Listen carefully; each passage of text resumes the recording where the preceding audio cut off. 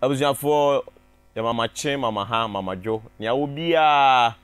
wiase afa na nyina na ade agye yenso.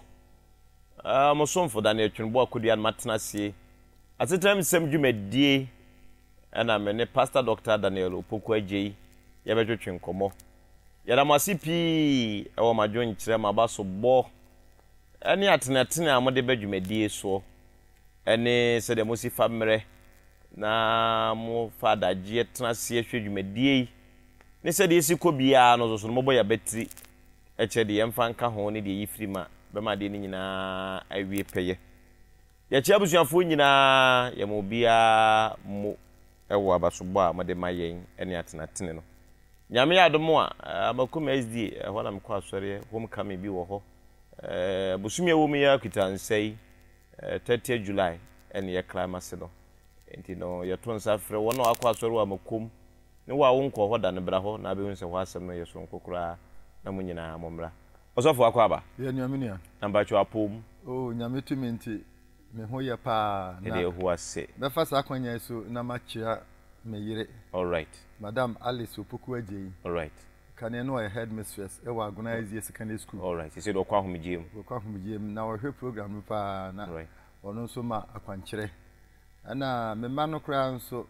Dr. Nathaniel and ne Rita ne Michael right nso ne Bridget okay na de otoso miensa no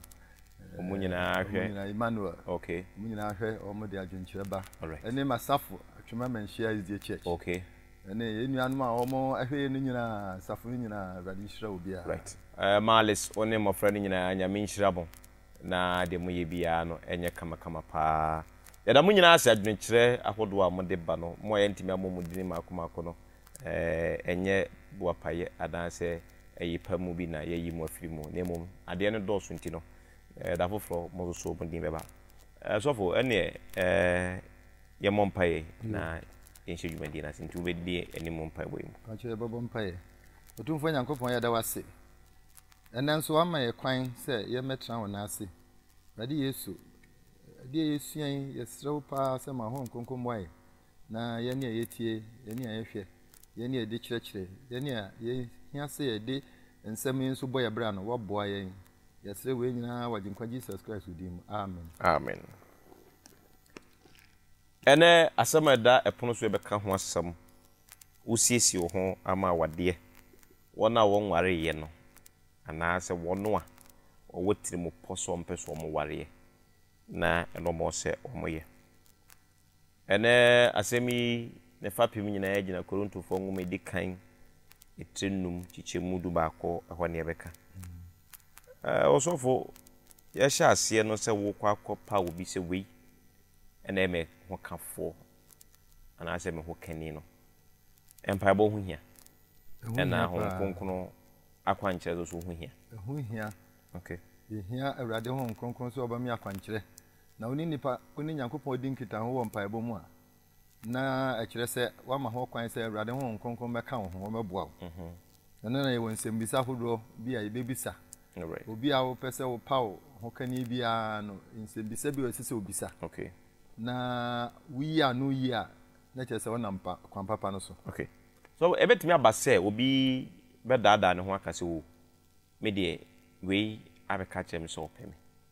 na ti say the broni so one subject to any scrutiny and one so be so pen no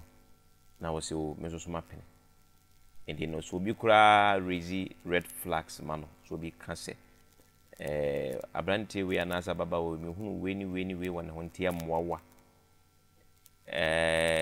na ono so aye na adwen se chinchina ha na mepa ne no sa no na onkonkron no na ama no sa kwan no na so no ana efa ne kwan so obia otutumi kakwa awadiem bia kire se adwen bi kakra okay aha sempo se awrade enamo akwankyere ese se ubisebisa ho nsembisa bi okay na uguso a wo ho mpaye na afi wo hwɛ de nyame kire wo se awade no kwa na ase nkɔ no ya na montuo papa all right ntie bobo kokɔ se obia ntutumi ka enkɔ awadiem all right so we ba se wo kwa akopa obi se yira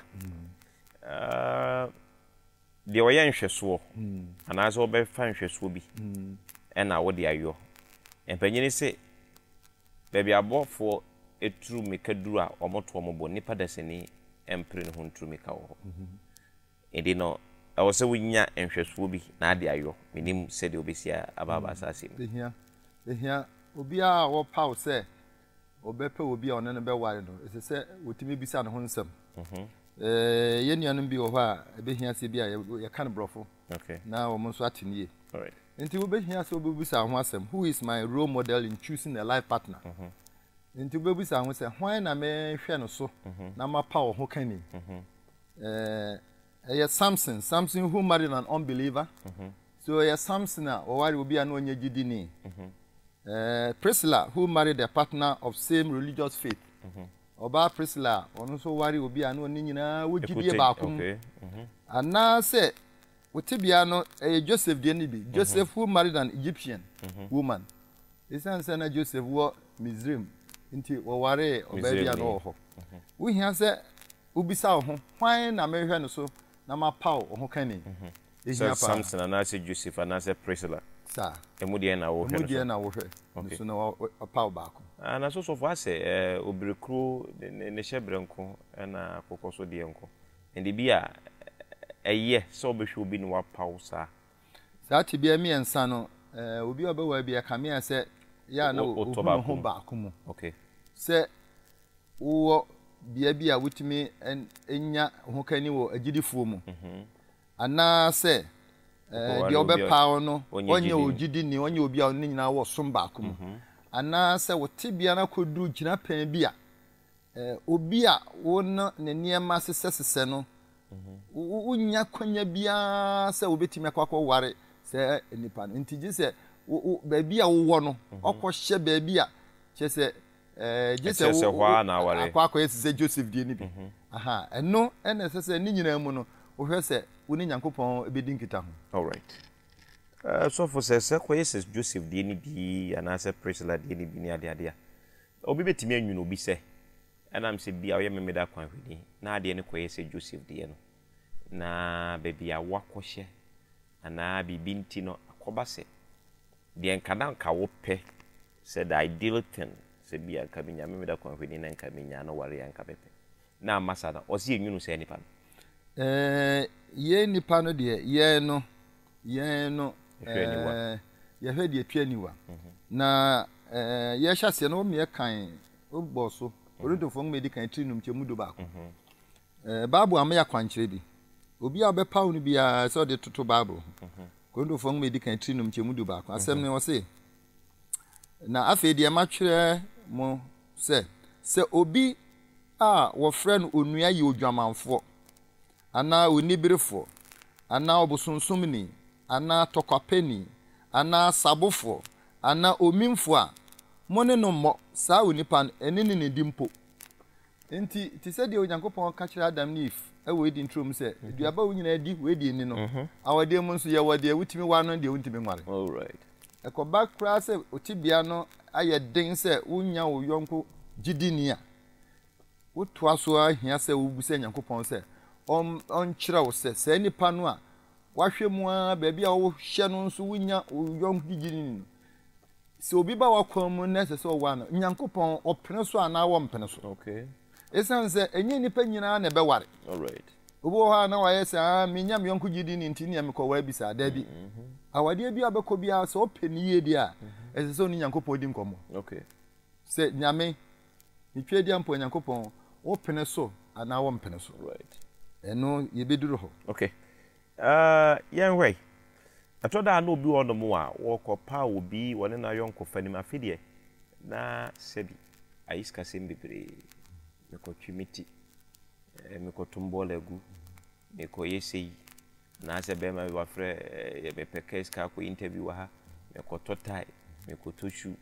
mekoto belt o se nipa no ede ne sikasem nyina so asudie koto de opese wo pa no ware ne so eni ntina onipa ne hia se obisa ne ho asem do I depend too much on my partner or friend financially ese se obisa ne ho so me hwe me ho a me dan be ma ya na obe ya me pese me no me paw ne se obe ya mi kuna na miri me dan no ono ana me koji sika to duane di ono ana me koji sika medical adwuma me kosua adwuma ana me koskua ono na me koji sika se ubisa ho asasem se wo dan no pi sa dia na che se ekwan bi so no ne ma ya to sini okay ha nti wo hia se ubisa ho sa ansam nti du be o se wa so hwese wa be bo ho so kakra sa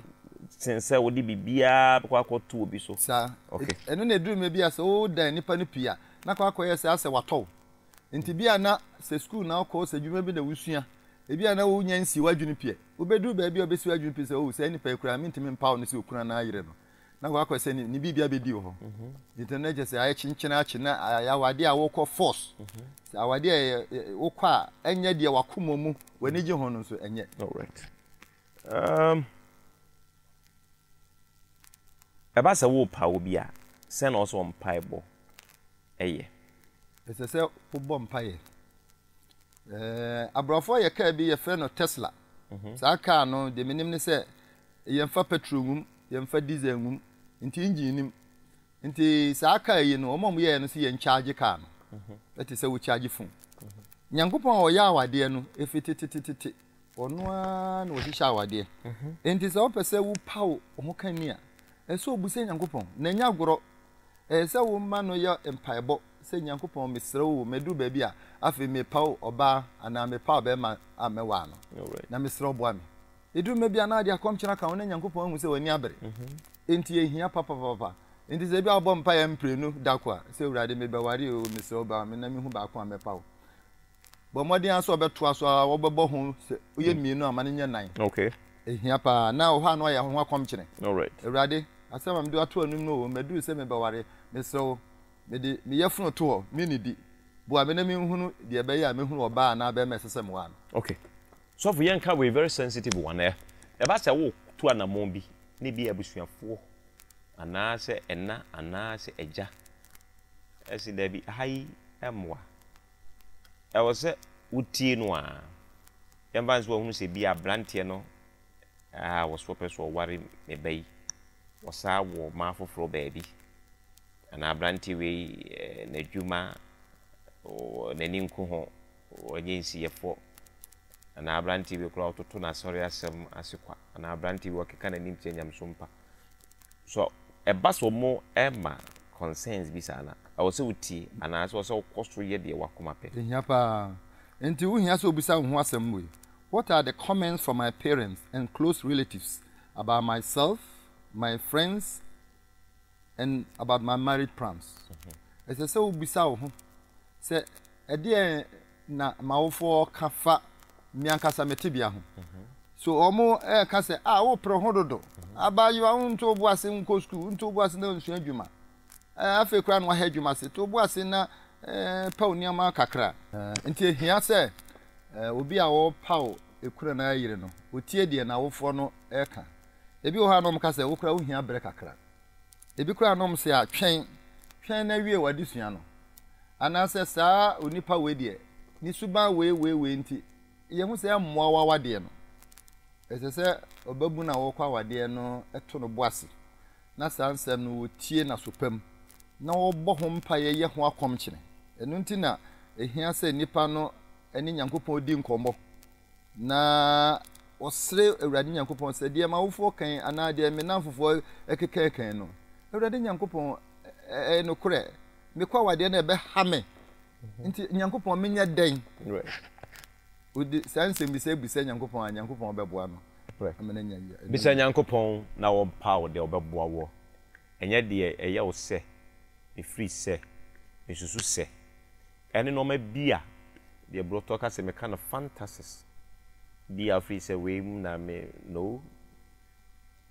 ya dai ho aba ne abeto ankomo twetwe no obuziafo ye ma ye ho akwa aba ebiem Asetena mu nsem dwumadie na mugusu amohwe sofo eba se baby awo the protocol can society or social class and social class no said dem ko fu hu e bi okra no asebi omubu animtia omo kasa finfa wo ho ebedimi anya nsunsu aso ewo se wo power yire anase ye power se yire anase ye power se kun nti wo nipa no hia so obuza ho asem do I insult people or the respect those considered not in my social class no obisa ho asem me obi a me gide se wanya me seso wafo ana na tipan mu enwuma mu ene bia sikasem mu ene abrabo mu me gide se nipa no wontome nti se nipa no obama kwan mu a o awura mepewo udidi na temu ana se o kire bibi se wani nso no all right saa niema no uhia se obi za ho se obi ka se na ni je ho opewo a na wo nso wani nyi no ho a ye nidi na tem okay se emebun no ehwe ni ye so so foto do bitimi kura ka che se wo seso ba ne me na wo be ka che me se o pemi ne de o to aso ye saa ebema afoforo de ho asem akose o se awura yi nani nsade okay ana sa bra yi ho o ye dwe pa okay nti wo hia se mpo se wani nyi no ho a o obetimi aka asem de bi o saa oni e de be kompai bom right se me nso mi wo bi odome ye be se yi ho Nyankopon se ye ne pa na je se waka sem bi e de enidi wo bi atem all right ehia pa okay all right so for they say dia akwaye no twemo asem ne se mpamu agudie no ya warefo ade so they say mabni so no be kwa ukra ebinum kra no se bi ye hira wade yesu no na eba hye ne yam data they asem no so bisa ho aba se wo ya ho sisi akosa wade no wo hia so bisa ho eno na ye kan brofo mo say am I willing to avoid any sexual activities with the opposite partner na momye he Bible mu Korintofo mu medikan etrinsia okay kan free chichemu edunsia no kwa no a o say ana se munim se de ode no ho bo oguamanfo ho no na one no aye nipadua baako ana oba chichemu edunso no a na de ode no ho bo awurade ho no eno no ye honam baako chichemu do nwotwe munwane adwamanmo boni biara onipa ye no ye eni nipadua no mu na de obodwaman no de oye ono ani nipadua bone donkro no anase munim se munipadua ye ho nkonkron a owo mumu na munya free Nyankopon ho no asorodan na monne mo ho na woto mo aboden enti munhye Onyankopon ene onyam munipadua mu all right enti esese wo nipa na ho no wo hunu se munipadua wo Nyankopon na eyeye right Nyankopon japade okay enti wo na obebusa ho se Awurade menya nware so me ye obi a me pese me ne afoforo de da me ne oba na ba me bi hia onam se saa kono no ho a wo hia se wo sere Awurade pa na wo sisi akwan se ne be ya wo nkoto saa amani enum all right se wo hyase na bi obi mafon obi do dra kam ana obi che obi bi nti wo ne ko hia onam wo nware no a eye suban bi a ebedi wawade animu a na akwakwa se wama mpratwe bedi wawade animu okay enti emba wo nhyase ye wo nya nhira Nyankopon ahwe se onsaka no okay na wo nipa na sese wo bo wadwene po okay ye wiase we ade ye papa bia je se wo si wadwene pi ade boa mi o a brei ya na osuso mi mu ana ye kwadwuma mu a na wo miamia me na ye hia wo ebi ayi ase a se ni usiye no wose bra memra ne fie anajo je se wo na sese usisi akwan se wan sisi akwan a na wan se Awurade se Awurade honhommo wa obonsam ba mu ahwe ase all right enti je se emabu no mba wa no enya suba bi te se Joseph die ni bi okay Potiphar yire tata no a wo se Joseph ne ho ofe wo ye babu no wo tata no a won kwa de wo che no se enemena ena Joseph hwane ye gya na tade ho enti emabu no hia se wo mo eye bibi kire se wo mo mpese obonsam edada mo ko wura awade mu isan se no ana no omne afoforo bi hia honam isan se Nyankopon aye ne se eye o mo ware ejapade right so wo enfie mu asem ehu hia pa obi won mo a wadi mfie be se duasa okware obi a wadi mfie be se eduasia any chiri ne sa no man san. How does it affect the partner selection? How old am I? And what is the age difference between me and my friend or my partner? Ubisa hu mfie be no wadi, o si mfie aduasa. De opese o wa no no yesi ni yirewu. Enti ope abaye bia wa no. O mfie be ese aduonum. Mfie na damontem no emotwe. Eya na emma wade na nigye na asemu ye tipe no emma papa. All right. Akwa akoyese ebi a papa bi ne ba. Na papa bi ne wo faase bi. Saa wade no ya na mmoa papa. All right. Ebinom enhwe mfie no na ombakwa wade mu no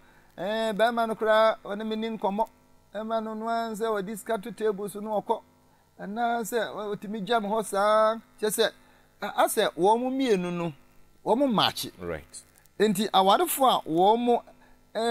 obi a opa obi a so obepa obi opeso wa no no eso wonu ni nkomodi mbusa nse mfie be na wadi. All right. Uhunu mfie do wadi na nso uhunu mfie wadi na ohwe de dam ntem no de dam ntem no kan papa ye fen age group ense se buru mfie num. All right. Woni oba no ntem no. Okay. Ha ene de chese munia masesese. Okay. Aburu sokura no ense se chen Abraham ne Sarah de nbi. All right. Na Abraham cha Sarah mfie du. Ense se buru sa. All right. Buru sa no kono na afi mu otwendodo. Ekoba sa na munia mansese. All right. Ye fe bibi generational gap na akwa se wo chen wo mre bebre bi mu nti wono no penso ni oma omoye wo penso ni oma omoye ensonje bebre dantemo sese yonsi ya no mka se binum ye born before computer ene obi nso wo ha wo mo so born after computer. Right. Millennials aha nti obi a ono no ye wo no ache ene mafo ne ma omoye ye no ase wo ya na ye o telefone hu na fichire wo ye WhatsApp na wo ye computer na ade so ade na wunya mere mame. Enti ehia pa se mfie na da warefo no ntem emfa hu se afi wo kuna wu ana se wo yere wu ana se wanyini na afi na obewa foforo abe bia wo ware bia no ese obusa hu se mfie be na da me ne owura yi ntem ana obe yi ntem. Okay. Ense se mutwi pi. Right. Emutwi a wo be ware de na nso awade mu ani je wunya. Okay. Ekwa be na be faso a worun se we ye me bremu hokafo dayem empire boom eni suade hunum anade. Sasem bi say here pa, what is the best way to identify my life partner? Obi wo ha wo yan hihye se opese wo ware no. O awurade bo ami o na mnya kuru, awurade bo ami o na mnya yire, bo am na mi hu obi a me ne be ya wade yan hihye. Ebi wo ha Nyankopon betimi ayi a kire odayem. All right.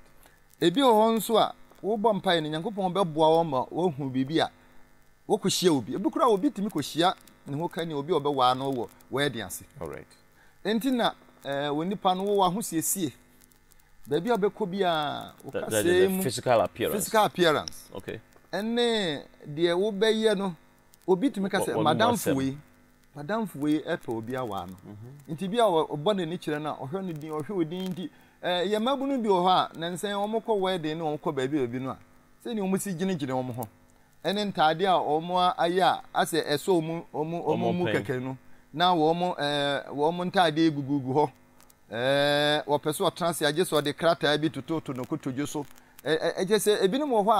a nka wo benya awade papa nanso obi wɔ hɔ ɔhwɛ saa wo physical appearance na ɔso sɛ nipa wo piano ko akyiri ɛna awade no nso deɛ obenya obehunu obi a ubetimi awa no bo ha na obi na recommend na ma. Okay. So me nua bi e wo ha sei wo wie school wo kyra de opawura bi awa no se ade be ma obi a recommend obi a asusu se o menka wo ho asem nkyere onua be ma na onua be e je se wa hwe wodin no hu se usuban ene se nia wonyam som ene se nia wabra bo mpo se nia oti kase nipa ho no ye papa. All right. Enti ebi wo ha na enya kwan ba koso na ade be hunu ho kani. Okay. Se bia wo be bɔ mpa ya na nyame ayi wo bi akiro ebi wo ha wonya nsa. Okay. Ena ebi wo nso a nyame nso da ye bia ebi wo ho a na obi na ebe ka se o awura bi wo ha sei o ne ho dwo kama. All right. O we adwuma wo ha ana o minim driver ni bi wo ha o ope obi aware no enti esese wo nam ho a wo ye bibi kire se me ready me obi a me be ware na me nam ho nyina nkofo hwe me ha saafo no bi na bi o mbe susumi akoma obi se o me ho onua be ma bi wo ha se onua be ma wo kira de se onua be ma o ye driver ha enti megime de se ne su man tie ne se ne me hunu o ware ni pasuma si a ebe boa no enti yenyi adwen se akwan horo bebre na Nyankopɔn fa so ma yehunu yahokafo all right enti sa akwan ni nyina se ototo ase enti wonam ho ni nyina na se wo pe nipa kuo bi ado ho be bata wo enti na asore ho asem hia all right ese so ye gidi ni a o ya wadwen se wo sum no betimi anya wo kani wo ho enti ye fra be marriage market wonam ho nyina ba bi a wo adwuma bi kura obro no so se ne wo si tu nipa wo chia no ante machio opani machio ana wo tifren for no enya boys ne girls na oni mom kwan na se ochio ese wotimi church enti wonam ho nyina hwe se obi ehwew na ebi ana wa recommend wa ma obi all right enti wa mo bras wototo ho ase a wonya recommendation bia obeni na ma se mi de menya kunu mi de menya yere na esan se wo ni ye na wo ye no nyame amfa de yemu ama wa enya emo ebia wo mpa ebom wonso recommendation ni pa bebe nyama no wonso watu atwene na jezafo obeni na mo wa hwe ya na wa wade ma ya abzafo aware na sem no edoso enti na yero ho mpa ebom yero ho se obe bo bra ye wunye je omu ontoto ho ase na obi etimi abo abaso ama obi amana ware se kwan wase den a ebewie wo aboboa no ene ha na yede dwumadie no ebesie na se ne ebese ahia ne ato so ze me kasa makoma die for your homecoming 30th of July ewo ho mama kwasoro amakompen ne mu amonko hoda momra na ye hwembom ebe kama pa mosomfo da na etwenbo akodua na metena asia medi dwumadie ho chiame Pastor Dr. Daniel Opokuaje na na etwetwen komo da sabene ebese ahia ne ato nkomo twetwen so rade enka munyina ho bye